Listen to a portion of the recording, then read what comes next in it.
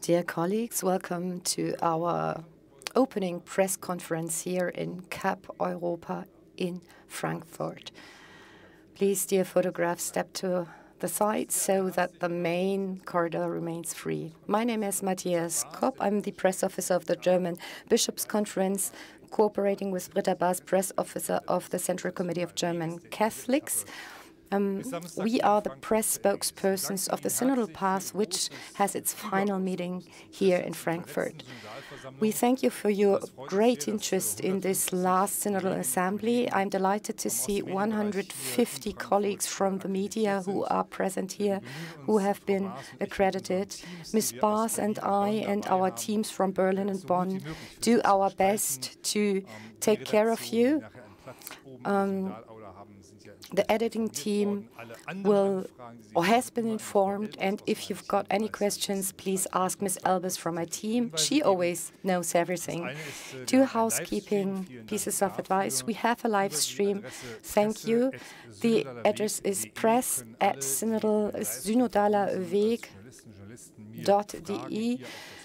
You can ask questions to the panel, and we are going to try to answer them in our limited time. Presse@synodalaweg.de. That's only for the external participants. I'd like to welcome our panel, Ms. Stetter-Karp, Bishop Betzing, Bishop Bode, and Professor Söding as members of the Synodal Committee. I would also like to welcome Dr. Gillis and Dr. Frings, who are sitting here at the front, and the man who knows everything from the Secretariat of the Synodal Office. He was in charge of the Synodal Office for 4 years, and he is head of the Office of the Synodal Path now, and he's always available to answer questions. Thank you for being here. Ms. Stetter-Karp, you have the floor. Thank you very much. Ladies and gentlemen, dear journalists, we are at the beginning of the Fifth Synodal Assembly. Some are speaking of a showdown that is now to be expected, others of turning into the home straight. Personally, I hope for the successful conclusion of a phase of decisive change in the Catholic Church. We have taken responsibility for ensuring that the causes of the abuse scandal are taken seriously and that substantial work is done regarding changes. We have identified structural abuses in our church and developed clear concepts on how to change them. Taking responsibility means not hiding, to speak out clearly what it is, and to point out a path that can lead to the future. This is what we have had in mind in more than 3 years of work. Taking responsibility is not possible without trust. We had to rely on the trust of many people to start our work. And we also needed trust in ourselves, that together we can manage to change things. On the path itself, we had to gather ourselves again and again in order not to lose trust in the path. And there were phases of disappointment, of anger, of despair, but also phases of euphoria and a successful cooperation. Now we have to prove that we were worthy of the trust of so many people, that the synodal path can come up with tangible results, that it leads into the parishes, into the hearts of the people, but also into the universal church, which so urgently needs change and renewal, as Pope Francis says. We are not alone on our path. We have experienced this intensively, most recently at the European meeting of the World Synod in Prague. We also experience it now almost daily.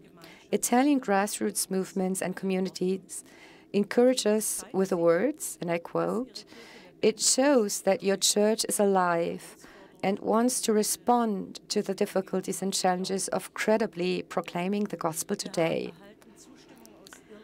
We have received endorsements from Ireland, from Benelux, Austria, Switzerland, and other countries. And we are networking as well and as intensively as we can. The Synodal Path has managed to integrate different values, goals, and realities of life. But it has also suffered losses. Individuals have left the Synodal Path. Obviously, the will to integrate and the ability to integrate have limits. For the Synodal Path, it was always clear participation follows clear rules, rules which were laid down in the statutes and rules of procedure at the beginning. And participation is dependent on working together, on productive dispute, on wrestling with each other, sometimes over content. This is not possible without an open mind and the willingness to represent one's own convictions transparently. And in the end, it also requires the ability and the will to compromise. We will see how much compromise will be demanded of us at this Fifth Synodal Assembly. What is important is the goal. We want to make this church fit for the future. We want to make it a place where people are seen. Finally, people, not the church.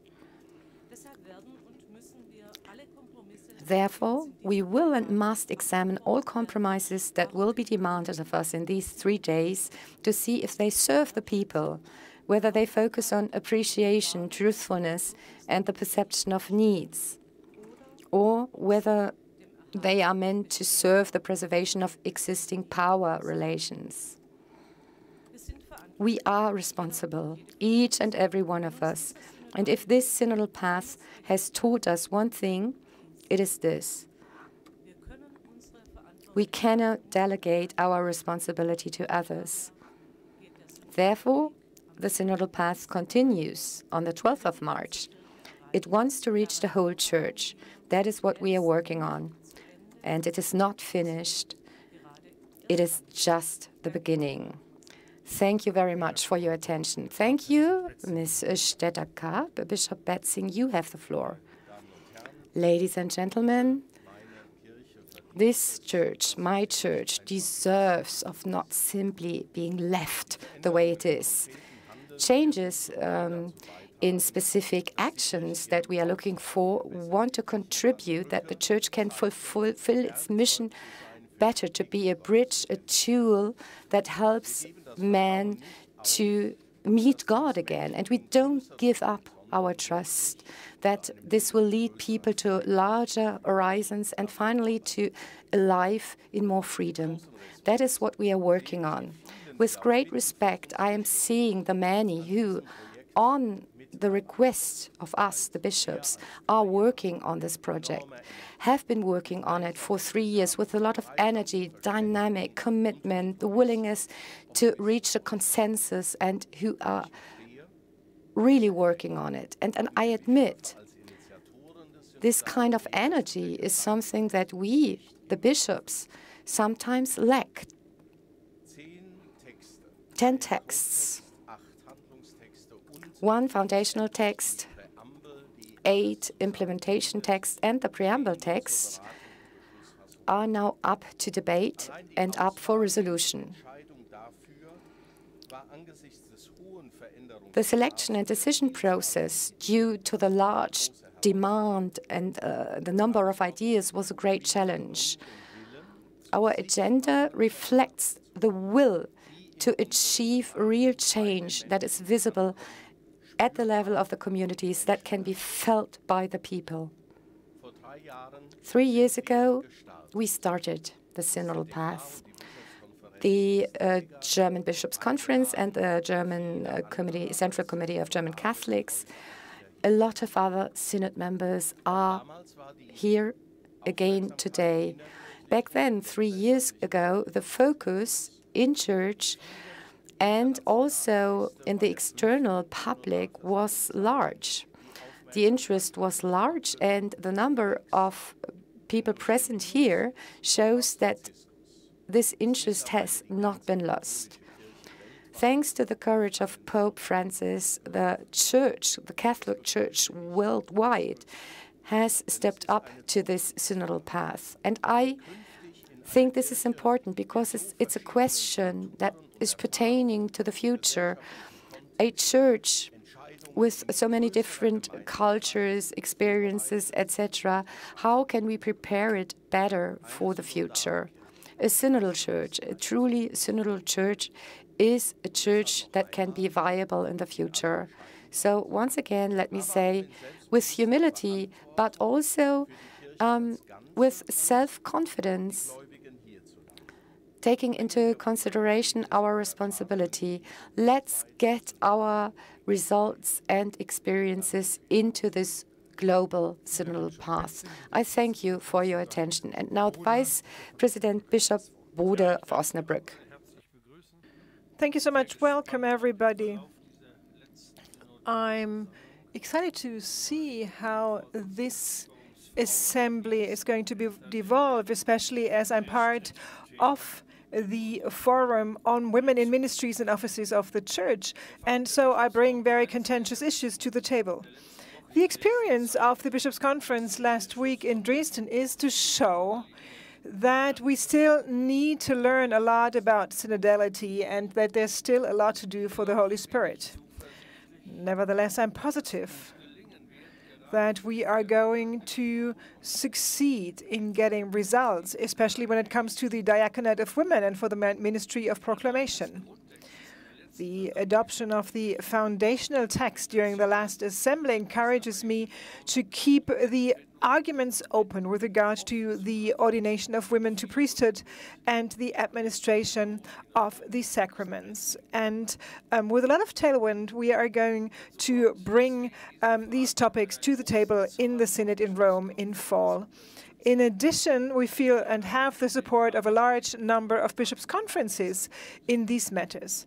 This was to show at the Continental Synod of Europe in Prague.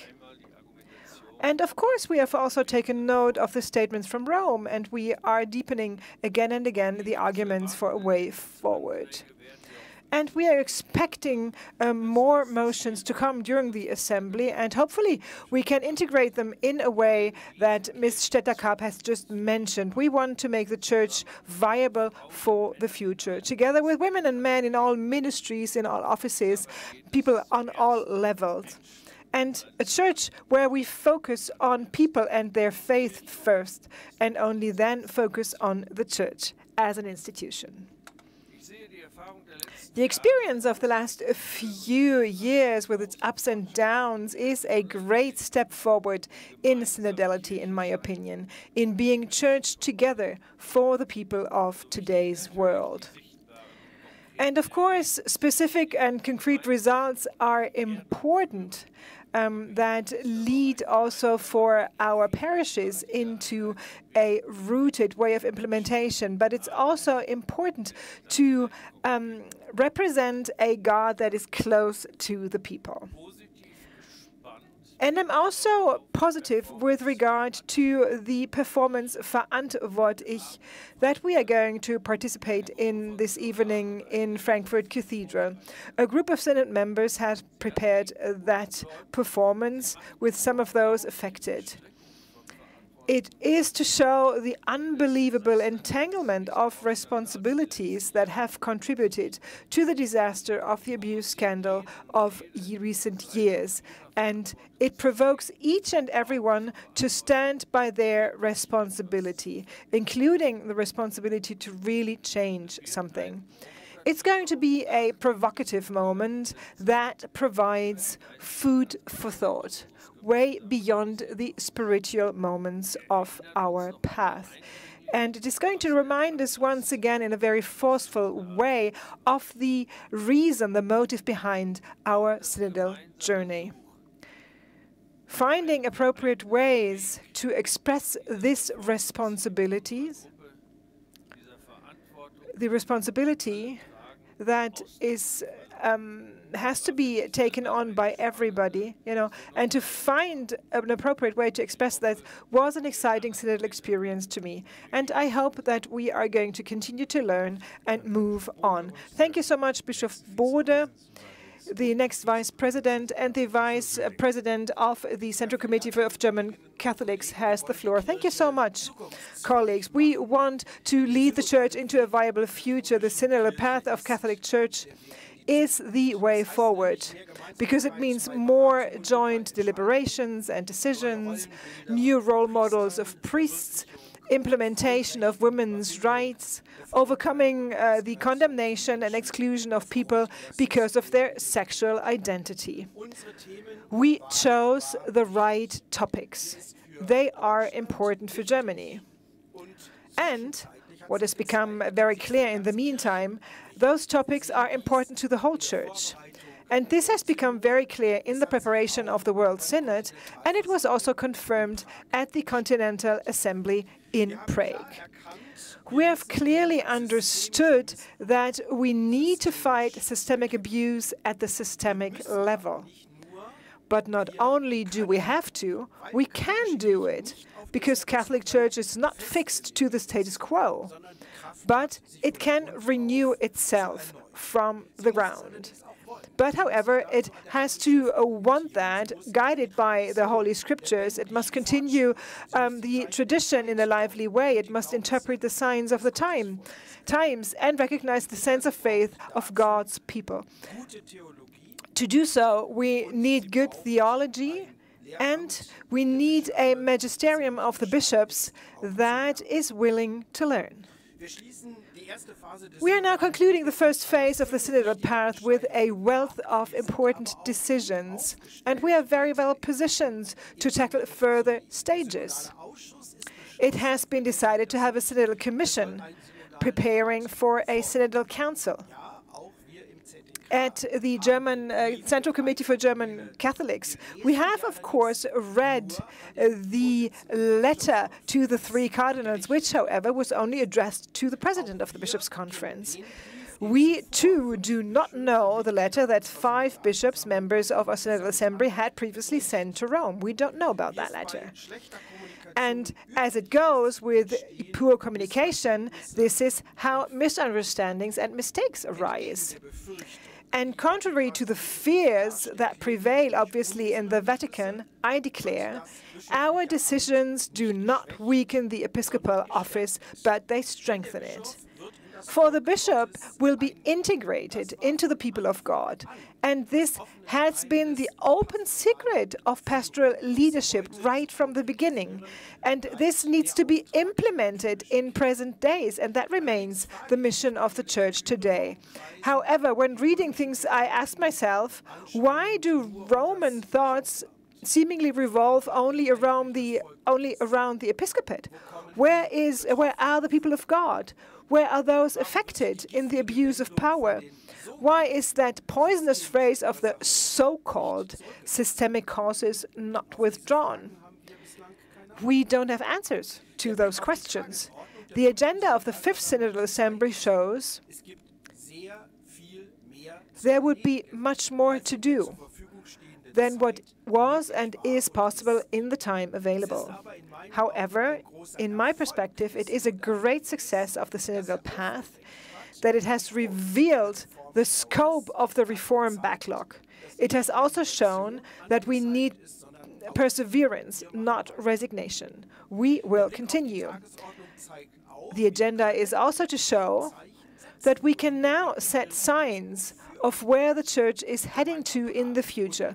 Joint consultation and decision-making, opening up celibacy, women's preaching ministry, blessing celebrations for couples who love each other, just to name a few.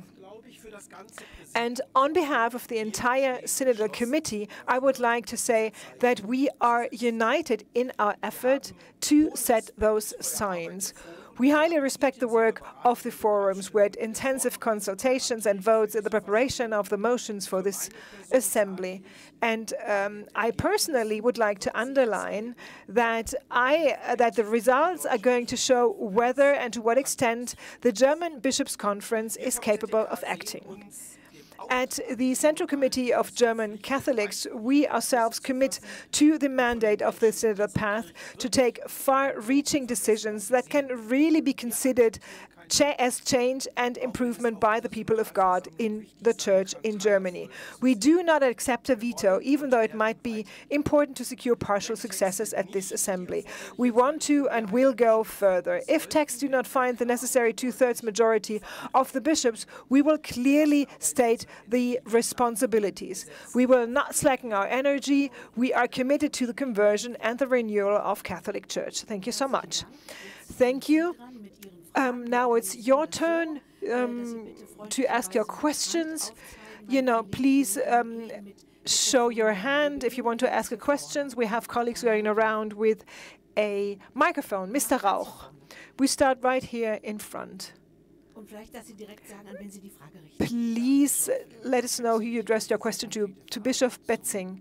A question on the reason for the synodal path. In Liechtenstein, the prosecutors said that they are going to persecute a priest coming from the Diocese of Limburg, but he's not incarnated in your diocese, but he's living in your diocese. What can you do for a priest living in your diocese, but that you are not in charge of, in order to avoid things? And what are your expectations to the bishop in charge, Wolfgang Haas?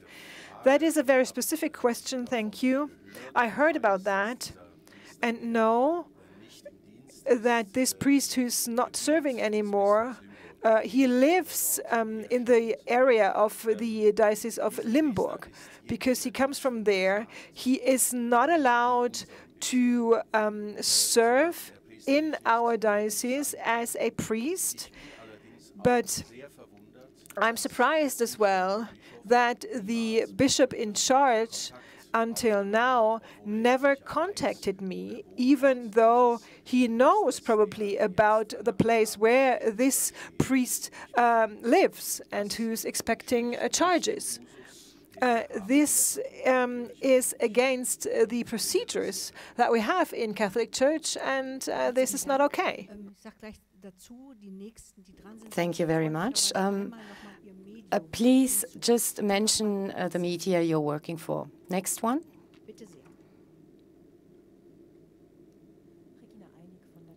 Regina Einig of Tagespost. The Synodal Assembly will talk about priestly existence today in the second reading, the implementation text. So none of the future priests in Germany will have the opportunity to participate in this debate. And this raises the question how synodal this Synodal Assembly really is. And this is why I ask why there's no seminarist in the Assembly. Your question is directed to whom? It was rather a statement? No, it's a question I would like to ask the bishops. Betzing and Bode, please. Brief answer, please. Well, I rather understood that to be a statement. It doesn't prevent us from actually taking responsibility and addressing this question regarding the future of seminarists. We've been on the synodal path for 3 years now, so somebody who had been appointed a seminarist back then would maybe no longer be a seminarist today. The priest councils are represented nationwide, and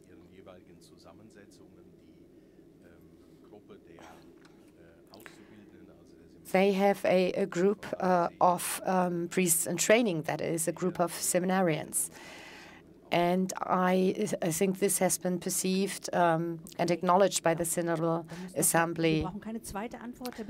So we don't need a second answer, I think, but would you like to add something? I think that they had the opportunity to work in the forum, to participate in the forum. So I think that this question regarding priestly existence today was actually treated with by a lot of people who are directly concerned, because there's a large number of members in this forum who are living celibacy. Next question. Somebody with a microphone will be coming to your place. My question is addressed at Bishop Betzing and Ms. Statter-Karp. The bishops in Dresden held a meeting, and apparently there were a lot of last-minute motions for amendment, although the time to submit proposed amendments was over. Will these motions for amendment be integrated, these proposals made at the Dresden meeting, and do you think that it will be a successful endeavor?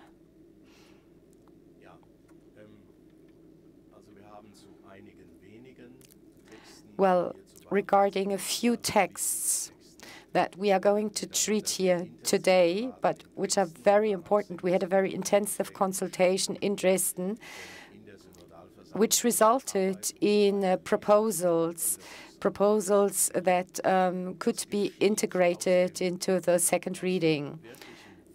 This results from the real willingness to obtain a majority that is also the necessary two-thirds majority in the Bishops' Conference. However, the Synodal Assembly is the sovereign. So our statutes provide that each of these proposals or proposed motions needs to be voted on, whether it is to be admitted or not. So we can only ask the Synodal Assembly to take these proposals into consideration by stressing that not only marginal aspects have been changed, but that these are really important motions for amendment. Regarding the procedure, I have nothing to add. It is absolutely legal, so to speak, but we do think that we need to look at the motives behind it. So is it all about having papers that have been existing for a long time and to sort of greenwash them?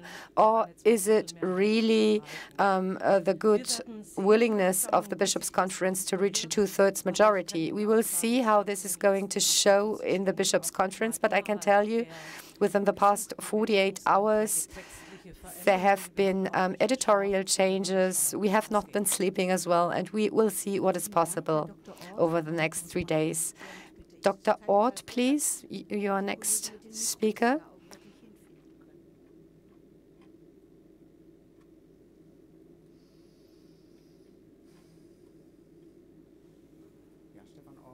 Stefan Ort of Herder Correspondence. Question addressed to Ms. Statter-Karp. The forum number 1 is or has been a central forum in the Synodal path. It's called Power and Separation of Powers. So it makes you think about a change in power structures. If we look, however, at the discussion that took place over the past few weeks, how much has the Synodal path actually achieved so far, and what do you expect of the next 48 hours? From the very beginning of the Synodal path, we, as laypersons, actually were willing to comply with the current canon law situation. And this is my first answer to your question. And as to your question, what I'm going to expect until Saturday, well, according to the current status regarding the text, I do hope that we will succeed, that the question on consultation and decision-making will reach a two-thirds majority, and this is a level we would like to keep. Okay, just to make it clear to everybody how we are going to proceed, I've got a few names on my list. Ms. Söfisch, Ms. Hein, Mr. Schrom, and Mr. Rothweiler, then Mr. Frank, and then I would like to stop to close the speakers list because we might have questions online as well. And there's another speaker. Do we have questions online? Okay, yes.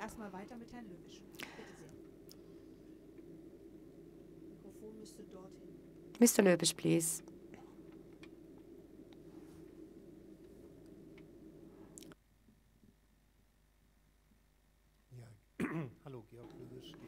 Georg Löbisch, Die Zeit, Christ und Welt. Question to Ms. Stetter-Karp and Bishop Betzing. Ms. Stetter-Karp, you said that you want to make the results tangible, and maybe you could explain, and Bishop Betzing could add, explain in simple word what these blessing celebrations are supposed to look like, how they are going to be organized, and what about baptisms performed by non-priests? What are the ideas? Well, I would like to say that with regard to this text, motions for amendment have been submitted as well. Motions coming from the General Assembly of the Bishops asking for a change in the procedure that is currently in place. So the idea is to have an evaluation with the goal of starting the new practice as soon as possible. And you have mentioned the proclamation text, right?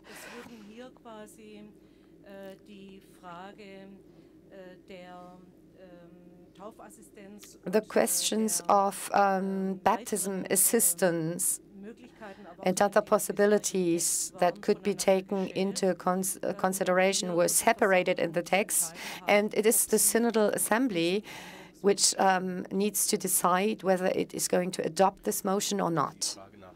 You've been asking for the specific ideas regarding the baptism, a baptism performed or administered by a lay person, which is possible in theory in canon law under specific circumstances. So the baptism will take place in the normal framework with the liturgy of the word, however, without the rites that are normally administered by a deacon or a priest within the normal context. Then the term of a blessings celebration does not specify how the formal aspects look like. On the one hand, what is important is to respect two persons who form a couple that cannot be joined by matrimony, but a couple that requests God's blessing to live up to the expectations of such a couple. And the prerequisite is that there is already a couple. And on the other hand, the text and the liturgy as well needs to take into account that it's not the sacramental celebration of matrimony, because this is in order to bless a joining of a man and women. It's a sacrament of the church, and the blessing pertains to these two people and the children they are going to give birth to. So the difference needs to be noted here, because a blessing is not a sacrament and it is not matrimony either. Next question, Ms. Heim, please, of EPD. Thank you, Britta, for introducing me. I've got two questions. One question to the members of the Bishops' Conference on the panel. Bishop Bode, you have in your statement as well, and you, Bishop Betzing, you said it last week, that you have doubts that all texts will be received positively, meaning adopted. So which texts, from your point of view, are, so to speak, threatened to be rejected, maybe due to the lack of your colleagues in the Bishops' Conference? lack of consent of your colleagues. My other question is for Ms. Stetter-Karp. Let's imagine that we are already 3 days ahead, Saturday afternoon, the final press conference. What would be a result that you could still be fine with, which you could live with?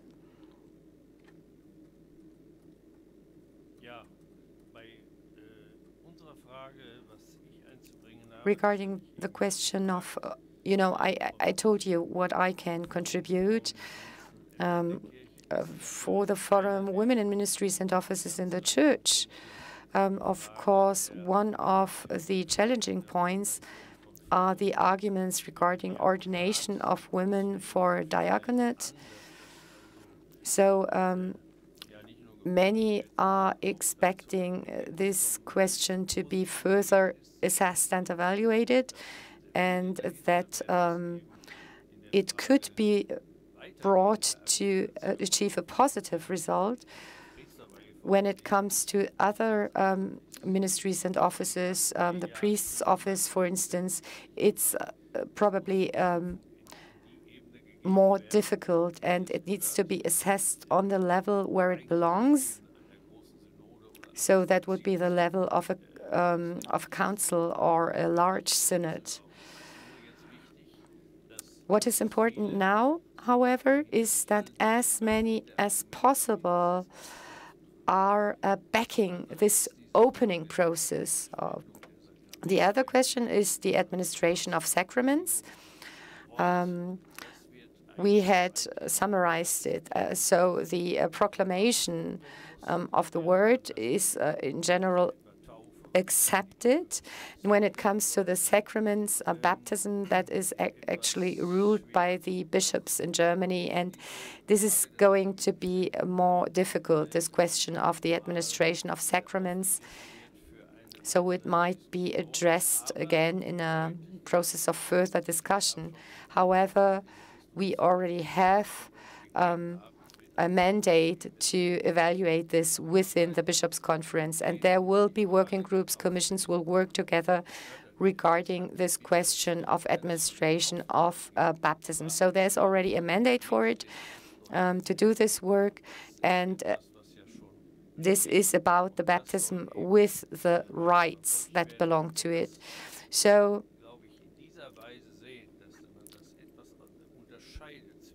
if we look at it like this, so that you distinguish between the proclamation in the word and the sacrament, then I think we can expect that we will find a good way forward.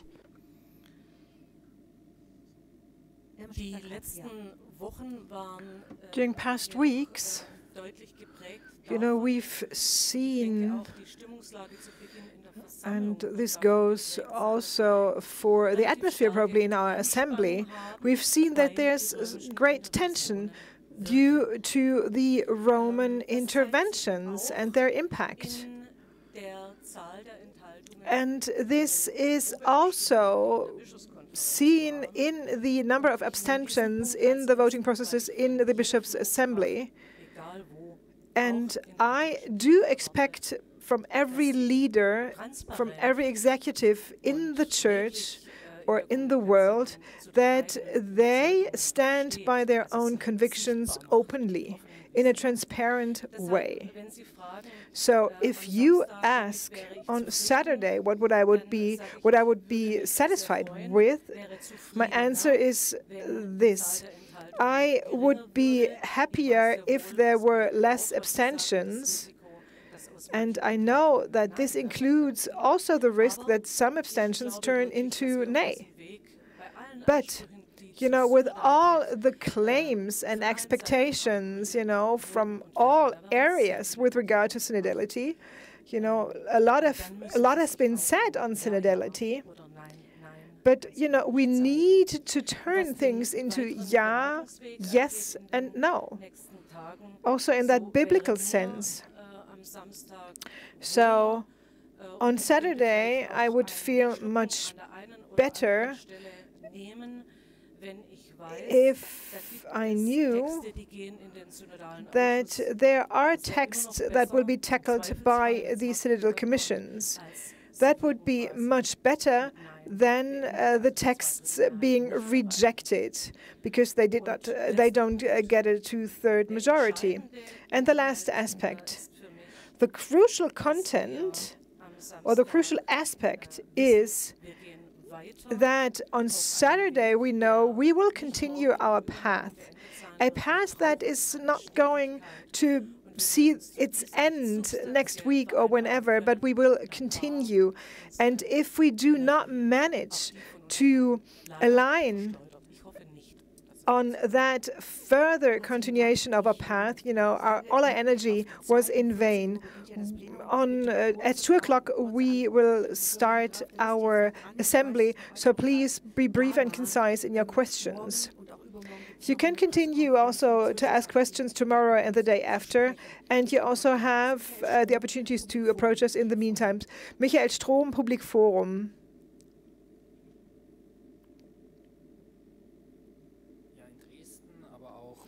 In Dresden, but also among the expert on canon law, people discussed the open and secret votes. So question goes to Ms. Stetter-Karp. How important is the recorded vote for you? Because that might threaten also the result. It is important to me to have a recorded vote because the question at stake is, beyond legislation, because with every statute, you can optimize things. And if you ask 3 lawyers, you will get 4 opinions. We all know that. The question is, what is at stake? And as a citizen in this country and as a Catholic person, I would expect somebody who has such a broad scope of responsibility taking on that responsibility in an open way. Can you imagine a CEO of a company that size in Germany saying, hey, dear staff, I won't tell you what I think. I will not share my opinions. This is inconceivable. This is a complete no-go. Mr. Rohweiler, please hand over a microphone to him. Martin Rothweiler, I would like to dwell on the Synodal Council. Some bishops asked in Rome if they have to participate, and Rome answered that a Synodal Council cannot be set up, and the Synodal way also decided for that. So it's about the apostolic structure, the responsibility of the bishops, and so my question goes to Bishop Betzing and Irma Stetter-Karp, and you say that the ultimate responsibility for decision-making is not put into doubt. But then the question at stake is if a synodal council or a synodal commission is merely a consulting body or not. Because basically it has always been said that the responsibility of the bishops will not be limited, because in the text it is always said consulting and decision-making. We really need to clarify things to make sure that the bishops can really take a decision and vote. I do agree with you, but not urgently. We stated very clearly we want to consult and deliberate and decide jointly under the conditions of canon law. So, and that needs a wise discernment. So we got the message. We received the message from Rome. So there cannot be a fast decision because they see the last and ultimate responsibility of bishops threatened, and we don't want to have that. Let me just reference my last letter to Rome. We need conversations. We take 3 years' time in the Synodal Commission to deliberate on that, to find a solution that complies with universal church. And also on the universal synodal path, people speak about deliberating and deciding, consulting and deciding.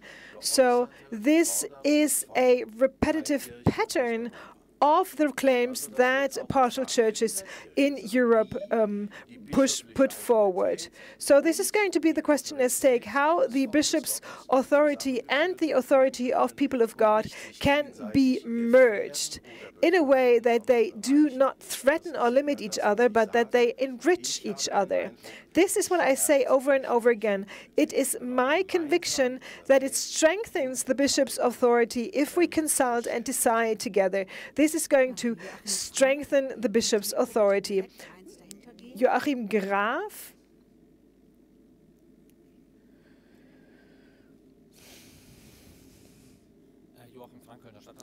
Joachim Frank, Kölner Stadtanzeiger.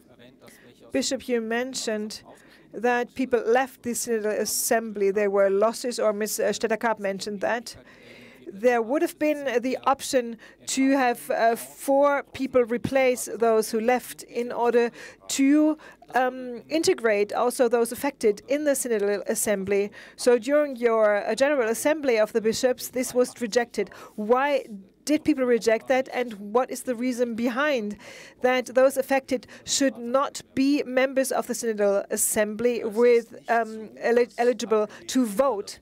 It was not rejected that people affected are members of the Synodal Assembly. I would like to underline that. It is about 2 questions that are at stake. It was my desire as a chair that we replace the 4 people. And in a very transparent way, also together with the General Secretary, I considered how we can draft such a proposition, and I brought it to the Bishops' Conference. And then the overall question was, should we really replace those 4 people? And the bishops brought forward arguments saying that they weighed the reasons why those people left, and we should keep those positions open. Let me put it that way. They've opted for keeping those positions open. And then we had to process further proposals. And this proposal has been processed. And the result was a very tight majority voting for not replacing people. So the question of who to replace the positions with was not open. And people knew my suggestion and my proposal. Matthias Kopp, he's going to update us on the online question. Mr. Zensis, we are going to answer a question from the Netherlands. From other neighboring countries, you have invited many different representatives to the assembly, but from the Netherlands there was no representatives invited, or did they just not haven't they been invited? All neighboring countries have been invited. We send out letters of invitation to bishops' conferences and also the lay organizations. But honestly, ad hoc, I cannot tell you why we don't have a representative from the Netherlands. Mr. Munzmann, we are going to dig deep into our archive to understand what's behind. Head of correspondence, a question: what would be the consequences of 5 diocesan bishops not participating in the Synodal Commission? Everybody shared beforehand that they want to make their decision depend on the results of this assembly. And Mr. Betzing, you just said the Synodal Assembly is independent. What do you mean by that?